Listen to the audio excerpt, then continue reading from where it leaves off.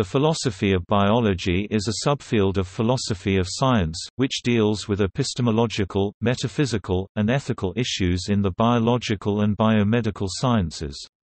Although philosophers of science and philosophers generally have long been interested in biology, e.g., Aristotle, Descartes, and even Kant, philosophy of biology only emerged as an independent field of philosophy in the 1960s and 1970s.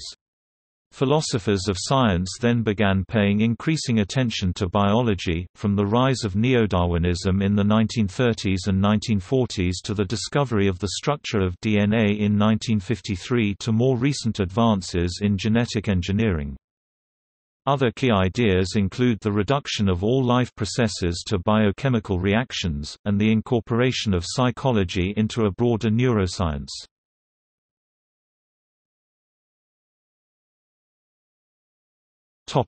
Overview.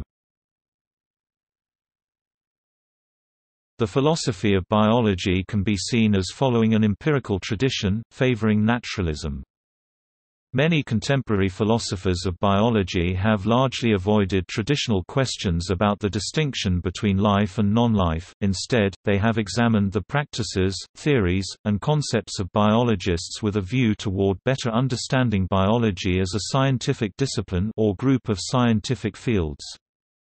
Scientific ideas are philosophically analyzed and their consequences are explored. It is sometimes difficult to delineate philosophy of biology as separate from theoretical biology. A few of the questions philosophers of biology have attempted to answer, for example, include: what is a biological species? How is rationality possible, given our biological origins? How do organisms coordinate their common behavior? Are there genome editing agents? How might our biological understandings of race, sexuality, and gender reflect social values? What is natural selection, and how does it operate in nature? How do medical doctors explain disease? From where do language and logic stem? How is ecology related to medicine? A subset of philosophers of biology with a more explicitly naturalistic orientation hope that biology will provide scientific answers to such fundamental problems of epistemology, ethics, aesthetics, anthropology, and even metaphysics. Furthermore, progress in biology urges modern societies to rethink traditional values concerning all aspects of human life. The possibility of genetic modification of human stem cells, for example, has led to an ongoing controversy on how certain biological techniques could infringe upon ethical consensus. See bioethics. Some of the questions addressed by these philosophers of biology include: what is life?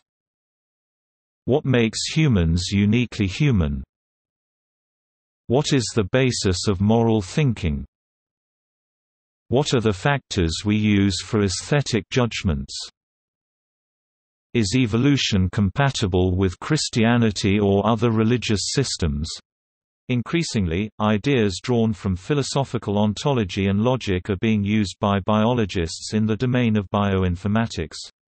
Ontologies such as the gene ontology are being used to annotate the results of biological experiments in a variety of model organisms in order to create logically tractable bodies of data available for reasoning and search.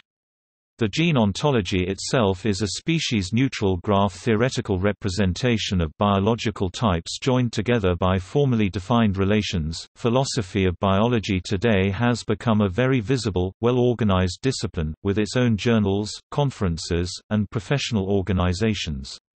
The largest of the latter is the International Society for the History, Philosophy, and Social Studies of Biology (ISHPSSB), the name of the society reflecting the interdisciplinary nature of the field.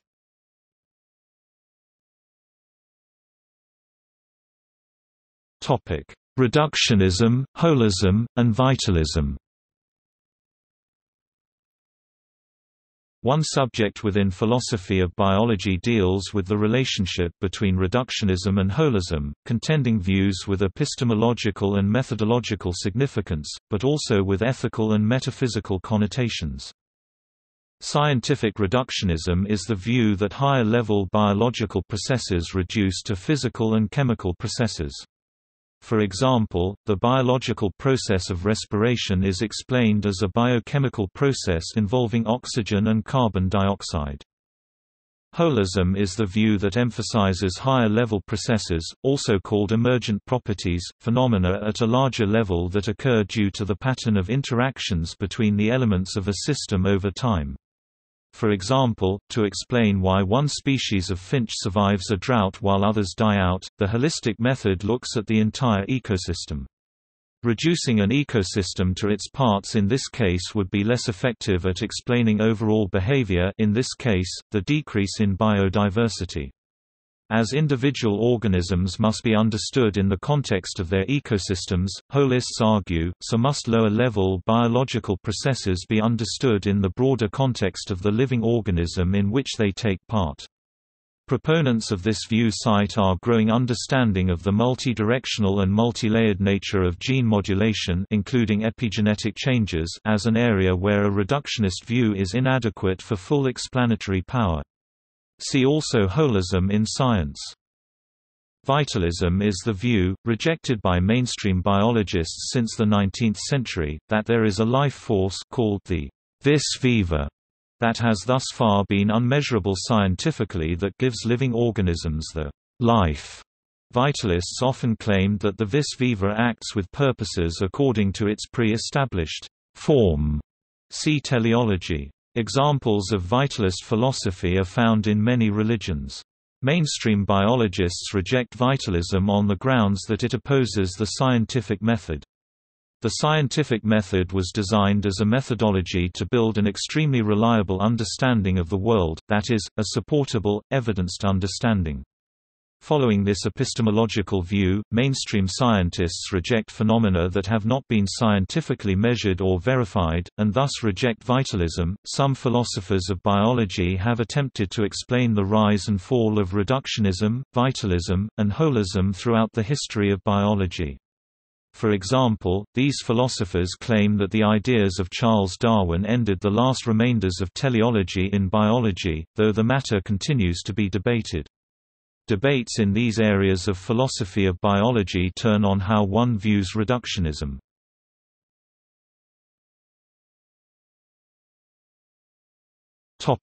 An autonomous philosophy of biology. All processes in organisms obey physical laws, the difference from inanimate processes lying in their organization and their being subject to control by coded information. This has led some biologists and philosophers, for example, Ernst Mayr and David Hull, to return to the strictly philosophical reflections of Charles Darwin to resolve some of the problems which confronted them when they tried to employ a philosophy of science derived from classical physics. This latter, positivist approach, exemplified by Joseph Henry Woodger, emphasized a strict determinism as opposed to high probability and to the discovery of universally applicable laws, testable in the course of experiment.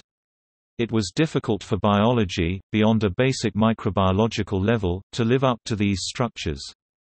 Standard philosophy of science seemed to leave out a lot of what characterized living organisms, namely, a historical component in the form of an inherited genotype.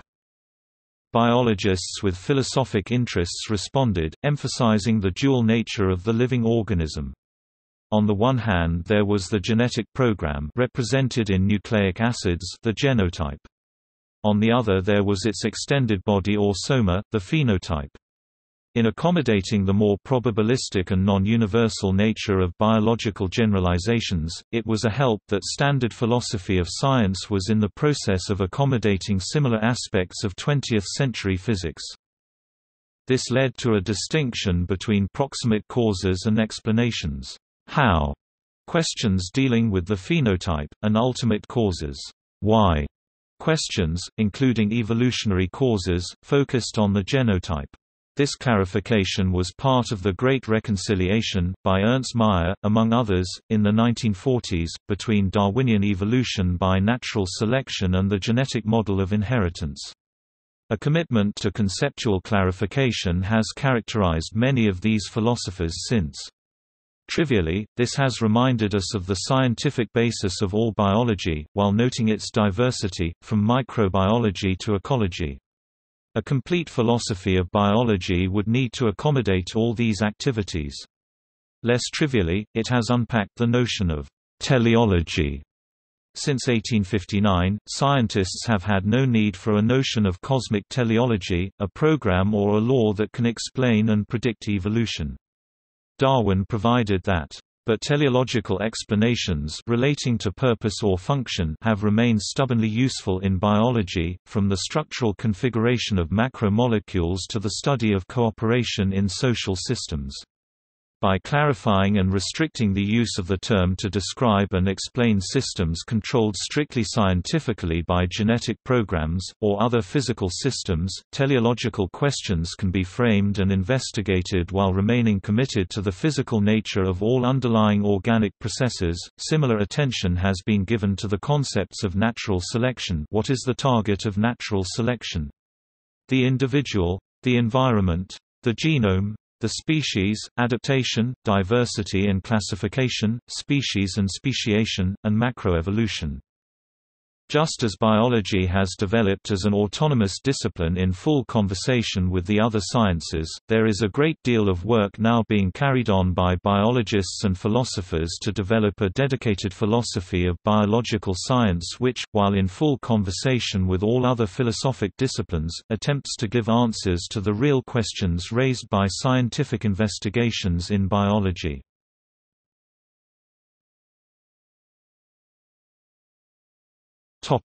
Other perspectives.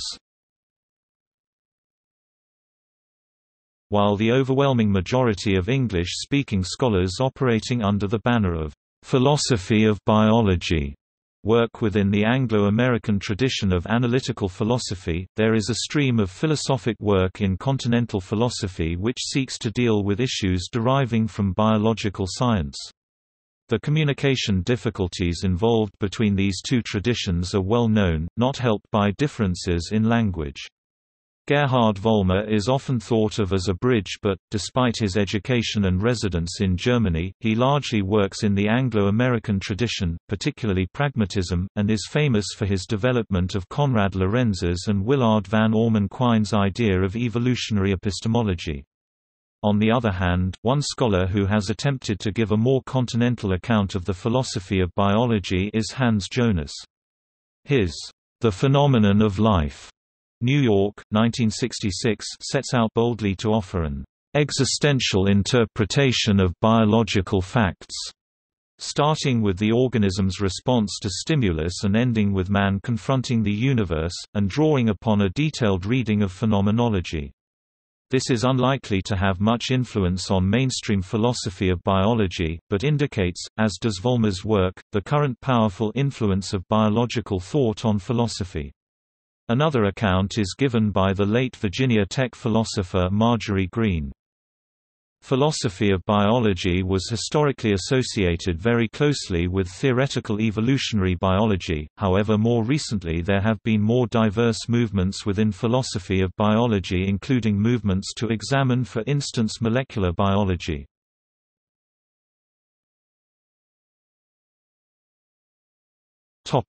Scientific discovery process.